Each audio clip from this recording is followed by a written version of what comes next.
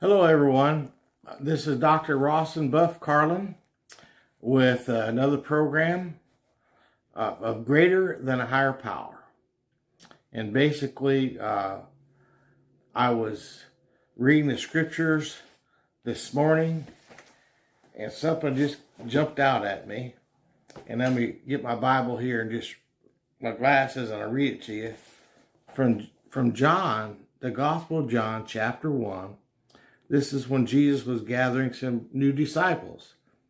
And it says that Philip, in verse 45 of chapter 1 through 51, it says, "And Philip found Nathanael, said to him, 'We have found him of whom Moses in the law and also the prophets wrote, Jesus of Nazareth, the son of Joseph.' And Nathanael said to him, 'Can anything good come out of Nazareth?' Philip said to him, 'Come and see.' Jesus saw Nathanael coming towards him and said to him, 'Behold, an Israelite in whom is no guile or deceit.' And Nathanael said to him, 'How do you know me?' Jesus answered to him, 'Before Philip called you, when you were under the fig tree, I saw you.' Nathanael answered and said to him, 'Rabbi, you are the Son of God. You are the King of Israel.' Jesus answered and said to him, 'Because I said to you, I saw you under the fig tree, do you believe? You will see greater things than these.' And then in verse 51 says, 'And he said to him, Most assuredly I say unto you, hereafter you shall see the heavens open, and the angels of God ascending and descending upon the Son of God.'" So he said that the heavens are going to open. And that's a whole nother message about open heavens. I may speak on that sometime. But in verse 50 here, he said to you will see greater things than these. So basically, Jesus had a word of knowledge about him. And said, here's a person that has no guile, no deceit, for Nathanael. And it got his attention, and it led him to believe that Jesus was the Christ, the Son of the living God. I mean, there's supernatural things happen in the Lord, but he said greater things. He says, you shall see greater things than these, greater things. And that's what came to my spirit this morning. I just thought, wow, God has greater things. Greater things for all of us. He has greater things for us. And I want to talk about, believing God for greater things. And I believe as the Lord said that specifically to Nathanael, but it can also apply to us by faith if we'll receive it, that greater things, we'll see greater things happening. And I believe God's getting ready to pour out a lot of healings and miracles and things are going to happen to display the army of God. Now, I just want to remind you, I did write a book called Greater Than a Higher Power, and the subtitle is Addiction Recovery Yesterday, Today, and Forever by me, Dr. Rawson Carlin, and you can get the book from Amazon Books. Or you can probably also, I think I have a website called Greater Than a Higher Power. You can probably order it there also. All right, and for those that don't know me, to make a long story short, I went through a program. I had an alcohol drug problem. I got involved in a bunch of crime and delinquency and all that stuff. And I left home when I was 15, hung around with a bunch of older guys who'd been in prison. And I got in trouble myself and all that. But doing drugs, selling drugs, all those kind of things that I did before. And I had my share of problems. But I was introduced to Jesus Christ, where I really got to know him, when I was 19 years old. And during that time, actually, it's a long story which I won't get into now, but people prayed for me and basically did an exorcism over me, cast out devils. I was a pretty mean guy before I knew Jesus. But I was mixed up in alcohol and drugs. I went through a program called Teen Challenge. I went to one in Pennsylvania. Teen Challenge was started by Dave Wilkerson and his brother Don. His brother Don also wrote the foreword to my book. And anyways, So I went through all that. I worked for Teen Challenges for different one. The last one I was at was in Louisiana. I was executive director of Louisiana Teen Challenge. We had 3 facilities at the time. So anyways, I'm very familiar with Teen Challenge and seeing people get set free by the power of God from addictions. And I'm just used to seeing people make it and do great, get their lives changed because of God.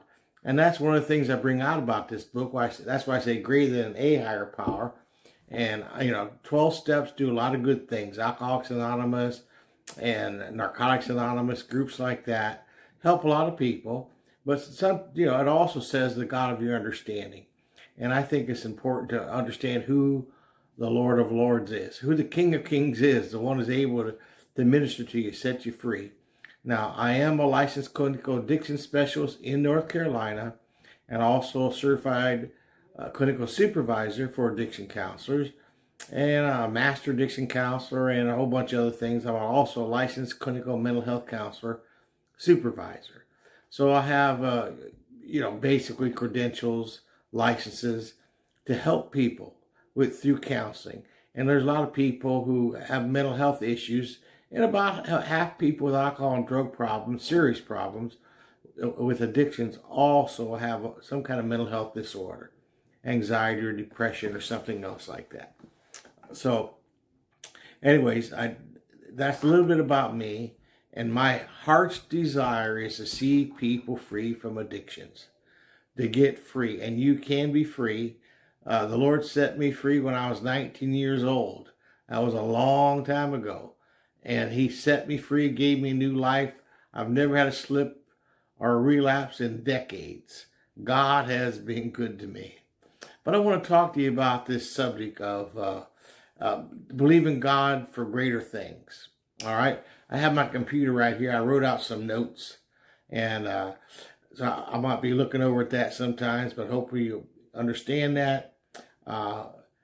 In Exodus chapter 18, verse 11, it says, "Now I know that the Lord is greater than all gods, for in the thing wherein they do up proudly, He was above them." God is above all. As a matter of fact, also remember when Moses with his brother Aaron went into Egypt and talked to Pharaoh and basically said, "Let my people go." The Israelite people said, "Let them go." And he refused to do it. Then there was a bunch of plagues and different things that happened. Well, one of the things that happened, just reminded, I looked into the book and talked about that just briefly.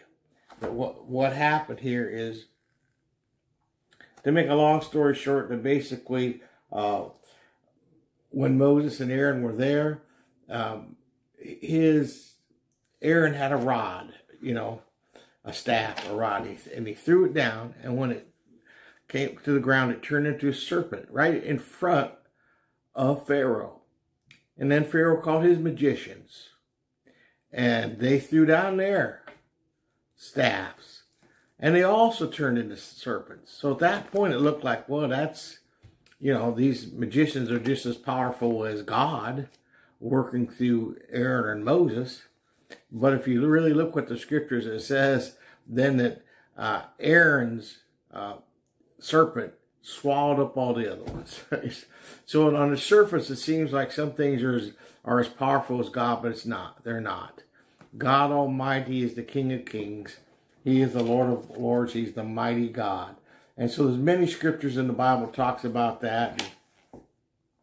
In the Old Testament, they had the prophets of Baal, which were false prophets, and it was an idol. And many people were undecided who should they serve, God or Baal. And God sent Elijah the prophet, and had a showdown with him. And basically what happened is all these prophets of Baal got there and were crying out to Baal to help them and all that stuff, and nothing happened. And actually Elijah's kind of mocking them, so well, maybe he's on a vacation or something, or maybe he's taking a nap or whatever, he doesn't hear you. And this went on for a long time, but nothing happened. All right. And then when it was Elijah's turn, he set up an altar with a sacrifice. And when he did that, they poured water on it, and there was a water shortage. But he poured water all over it, and he called upon God, and then God came and consumed the altar, the sacrifice. And then the people, when they saw this, all the crowd of people watching around, they cried out, "The Lord, He is God. The Lord, He is God." They recognized. And I am here to tell you that God is a powerful God. There's nobody can deliver like Him. You probably heard about the 3 Hebrew children, Shadrach, Meshach, and Abednego in the book of Daniel that ended up, they wouldn't bow down to an idol of King Nebuchadnezzar, his image. But what happened? They refused to do it. But what happened? They got thrown into a fiery furnace, and they didn't even get burned up. Didn't even have the smell of smoke of them.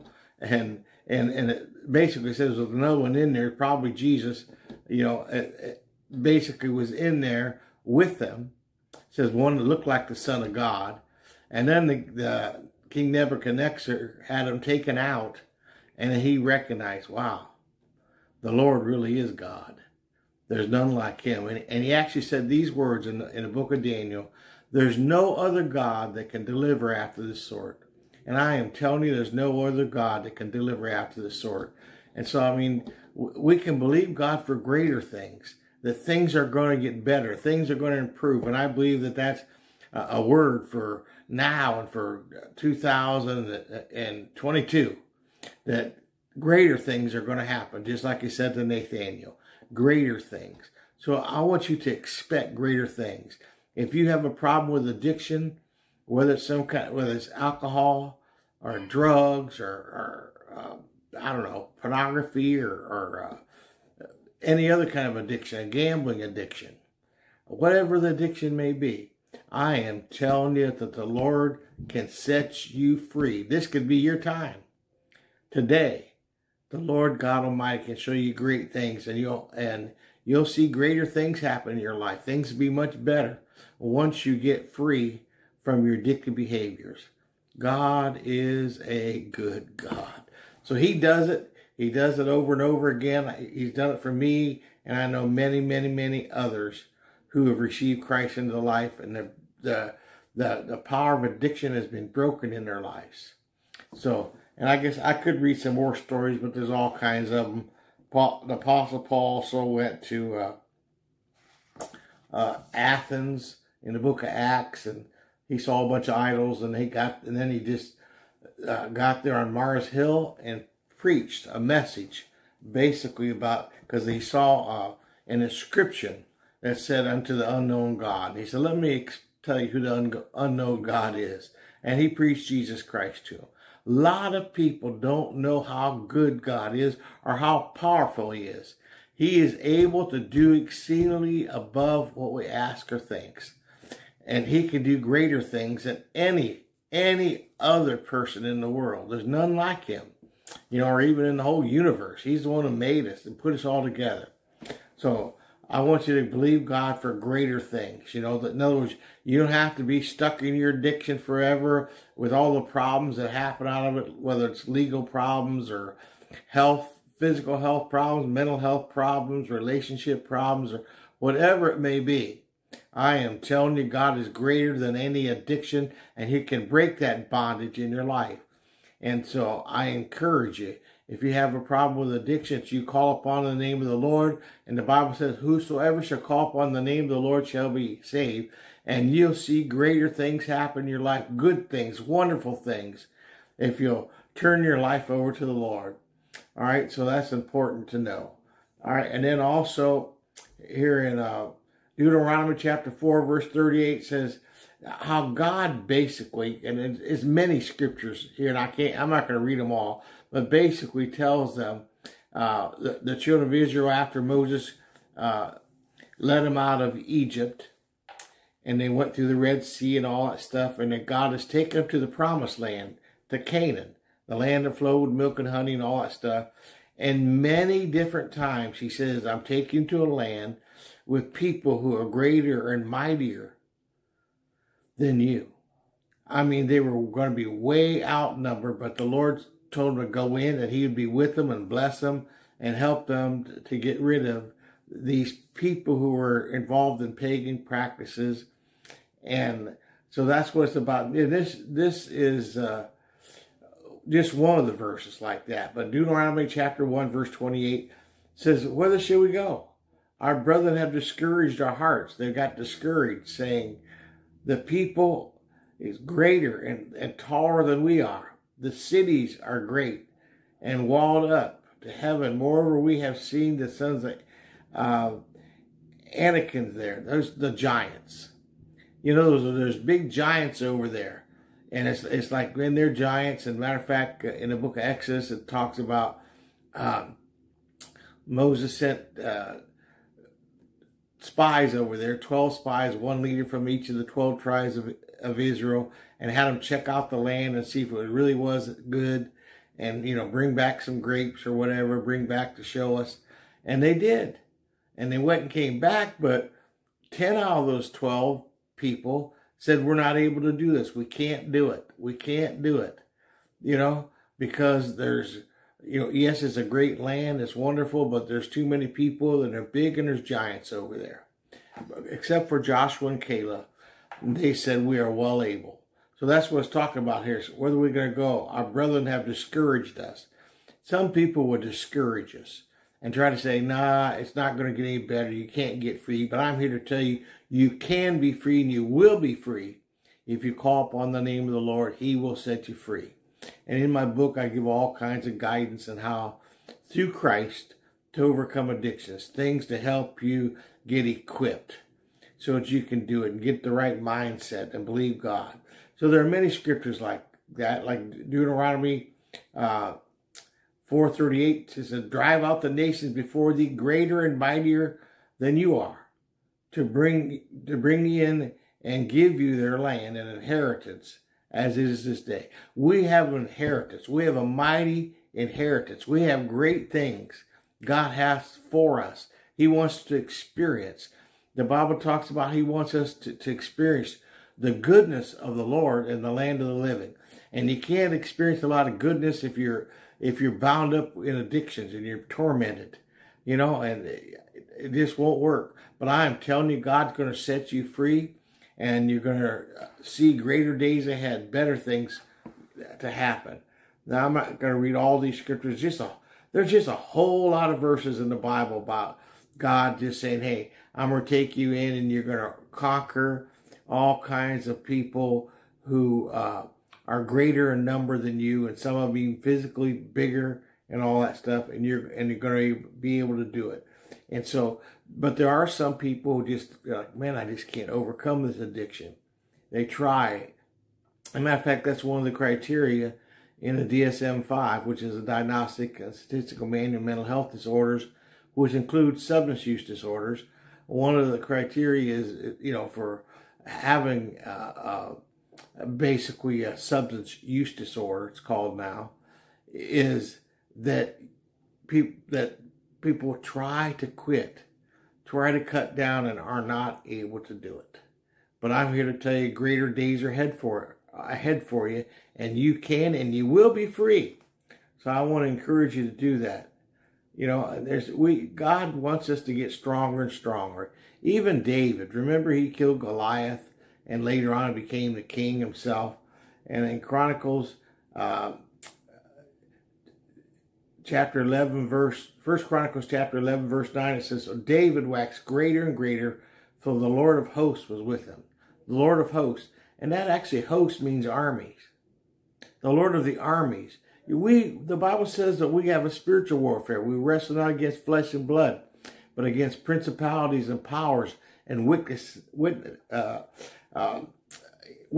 in high places. Well, I got so many verses. I see, man, our time is going so quick in this half-hour program. All right. And actually, the Lord said this, Jesus, when he was on this earth, in John chapter 14, verse 12, he said, verily, verily. In other words, truly, truly. But he said it 2 times in a row to emphasize it. I want to emphasize you, verily, verily, truly, truly. I say unto you, he that believes on me, The works I do shall he do also, and greater works than these shall he do, because I go to the Father. Greater works. God wants us to believe for greater things. Greater things. And God can use us. And I have prayed with people, and I've seen healings and miracles manifested. Why? Because God confirms his word with signs following. He can and will free you. I remember in Dave Wilkerson, one of his early books called The Cross of Switchblade, he worked with a lot of gangs in New York. And what he did was they had people coming to him who got addicted to heroin. And many of them, not all of them, but many of them he prayed for, and they didn't even go through the cold turkey withdrawals. I'm talking about miracle. We have a miracle working God, and I believe that God has greater works available for us if we'll believe him and we'll trust him. And I have prayed with people and seen them not have to go through withdrawals either. All right. But Bible tells us this. In 1 John 4:4, it says, "You are of God, little children. I have overcome them, because greater is he who's in you than he is in the world." Greater is he that is inside of you than he that's in the world. And that's so important to know. I mean, it's a long story, but I used to kind of have some spiritual attacks in my new walk with the Lord when I was at Teen Challenge.